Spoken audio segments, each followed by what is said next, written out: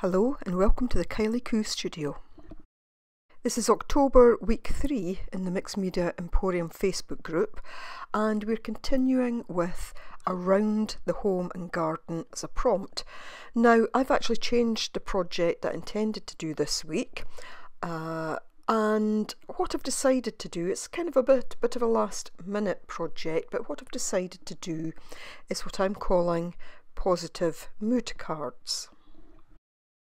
I've pulled a few things out that I might use today in this project, and I've also got some other things sitting around that kind of sit on my work table or close to my work table a lot of the time. So this bowl has a lot of little interesting things in it that I like to use a lot. But I've looked out a cereal box here from Around the Home, so that's a possibility. I've got an old piece of packaging here. I think that was something I got a couple of Christmases ago, and I've just decanted what was in it, so that's a possibility. And both of those could be used to make cards. I've got my little art journal there. I did think that the pages could be done in something like that. I've got the gel prints, I might use them, and I've got a whole series of magazines. Now, I think last year I bought more magazines than I've ever bought before. I think that was just the way that year was. But I do have magazines here from several years ago. Beautiful images in them. I'm always a bit loath to use them, but I've decided no, now is the time. I get a lot of enjoyment from some of those, but you know, a lot of the time they're just sitting doing nothing. So, as I say, I'm going to do positive mood cards. I'm going to use some of the little cards that I gel printed on a couple of weeks ago, and you know, in my bowl here I've got the scroll that I made a few weeks ago, and this would be a way to do some kind of positivity things, you know, to stick nice things onto a scroll, use it as a wall hanging, or roll it up.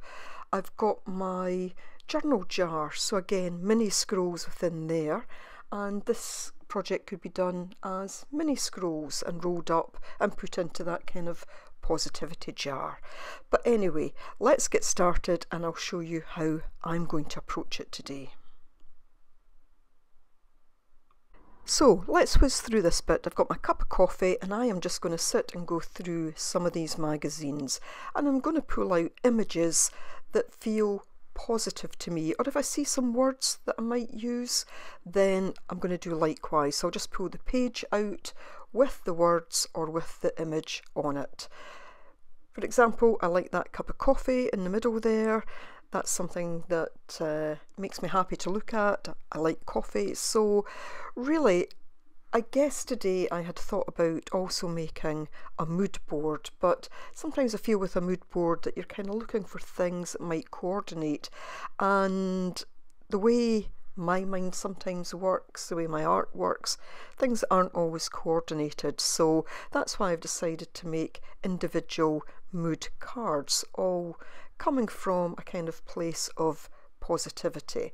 And I'm seeing some other images in here that I don't want to pull out today, but I may well come back to using at another time.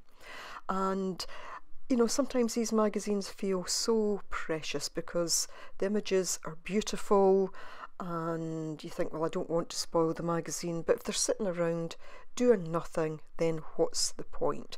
So next I'm just going to tear those images down. I go through another couple of magazines off camera, but next I'm just going to tear these down to a more manageable size. Now, I have a tendency when I make cards, and I've made loads of cards over the years, including my positivity deck, I've got a tendency to make them all the same size. But I decided today that since the images are different sizes, then why not kind of break the mould and go for different sizes of cards. So these were all A6 size that I made before, and I'm just going to look at, you know, how I might fit these images on, and maybe just where some of the cards have some colour or some pattern on it, I'm just going to try and match them up with my images. Now, I'm not sure what Nina is going to do for definite this week, but unusually we happened to mention to each other what our plans had been for this week, and we were both doing the same thing, and that's absolutely fine.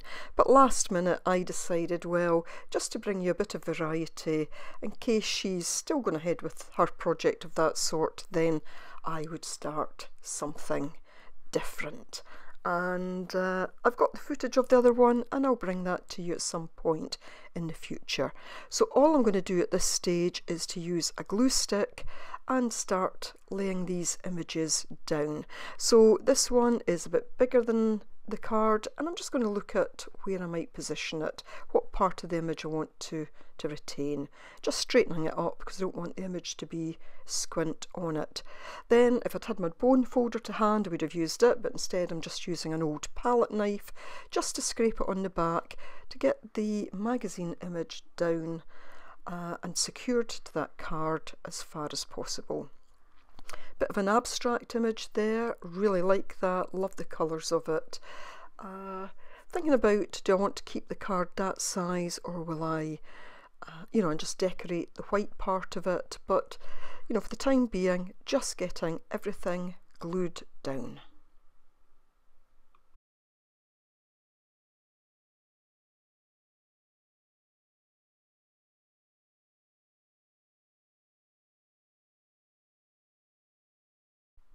Now I got this little guillotine trimmer from Aldi a couple of years ago, and it's really handy for cards this size. I've noticed sometimes that with a paper trimmer it can rip the paper on top, especially if it's been put down with a glue stick and it's maybe not quite dry yet. So all I'm trying to do is to make sure that I've got the cards as a kind of rectangle so that they are squared on the corners, and just taking off any excess. See there, it just needed to snip that edge just a little bit. As I say, it's a really handy little guillotine. And that's almost a kind of postcard size. This one, just going to make more the kind of square, it's not quite a square, but just taking off those little white edges. And basically I do that with all the cards. I'm now going to round the corners. I just like corners to be rounded on things, so just going to do that. Need to snip some of the edges a little bit. I did damage that corner tool a while back by trying to do something too thick on it. So I do want to make the images my own, and I'm just simply going to add a bit of stenciling. So I'll put the paints onto my little gel plate, and then of course afterwards I can use what's ever on there. And just looking for some colours that might go with the image of the fish. So I notice that there's orange and kind of yellow within there, and it was the fluorescent paints that came to hand, Pebeo fluorescents. So I will put a note of the paints and the stencils that I'm using in the description box below. And of course the base for these is the cartridge paper that I used a couple of weeks ago, and the various things that I referred to at the beginning that I've made in recent weeks, I'll also put links to the videos above and indeed in the description box below.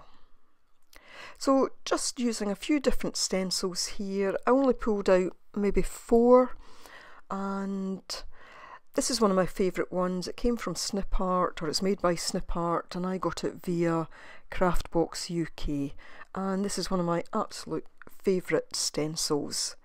And there's nothing wrong with using one thing over and over again.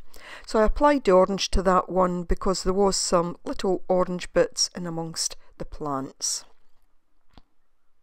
I'm going to use this one again, the stencil again, this kind of mandala stencil on that abstract card, but this time I'm going to change the paint to white.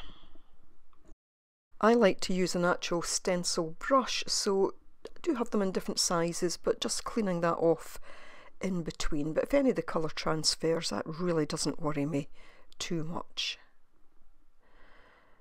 And I think the white here is nice and crisp against that blue and white background. So love the image here, just thinking about how can I change this up, and I'm thinking about just using the centre of that stencil and creating a moon, a nice big glowing moon in the sky. So again, just using the white paint there. A couple of little bits have come off round the edge, so just going to gently wipe those away, not rubbing too hard because I might lift the magazine image or the colour out of the image. Love the way this one's looking. Did wonder if I should just leave it, but again, just want to add a little something to it. And I'm looking here at gold and also bronze, and go with the bronze because I think that'll stand out just a little bit more against the background. Again, this particular stencil, I think it came from Craftbox UK in a subscription box that I bought, or at least a one-off. I bought a few boxes from them. It wasn't actually on subscription, I just would buy them every so often. And again, this is one that I've used quite a bit.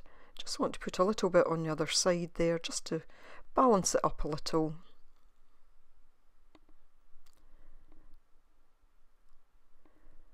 And I think that just adds a certain something to it. But of course, you know, you could make these and not add anything to the cards at all. Wondering about the coffee cup and what I do with that one. And again, I just take the dots and do the dot stencil and do a few of the gold on that. I thought the gold went, or sorry, the bronze, I thought it went with the colour of the coffee. Now, you know, these cards could be used in different ways. They could just sit out on a work table, they could be held in a box and you just pull one out every so often, or indeed they could be put into journals. They could even be used as journal cards. I just wanted today to use some nice image and associate it to nice positive things. So using a bit of turquoise here, just a Hobbycraft craft paint in turquoise, adding a little bit of white, just tinting it a little bit with the white and just adding a little bit at the bottom of that, nothing too much at all.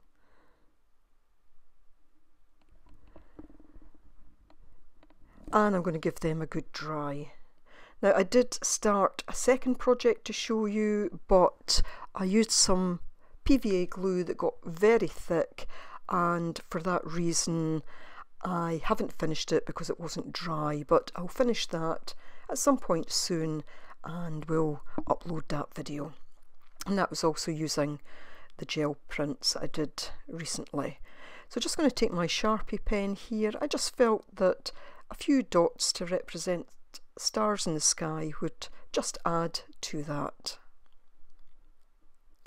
I'd also gone around that first card and I'm doing so with the rest, just with a Stazon black ink, not looking to make it too thick. Now I was going to cut out words from my magazine pages, but instead I decided to use up these Tim Holtz Chit Chat stickers. So once I'd identified them, I did change some of them about a few times, that's why I'm now just pushing them right down. So I've added some words to it. And then when I see the stars that I've added to the one with the moon, I decided I want to do a little bit of dots on the others, just mainly some kind of random dots. I just like dotting things. I had the pen out and thought, well, again, it adds just a little bit to this. So as I say, these cards could be used in so many different ways, just with some nice positive words, positive images to be added to journals or to just be on their own. Now, of course, Nina will have a video this week and I'll leave a link to her video below, and I'll also leave a link to the Mixed Media Emporium Facebook group. And if you do decide to join the group, please be aware that there are some questions that you have to answer to get into the group. If you don't answer the questions, unfortunately, your request to join is just automatically declined. So please do look out for the questions. So just about coming to the end of this. Seemed like a quick project. I probably worked on it for about an hour or so, so it's not too long. Some have paint on the back, others don't, but I may come back and add some more to them, or I might actually journal on the back. So a nice, quick and easy project, and a good way to use up those precious magazine images. So thanks so much for watching. Do take care. Bye for now.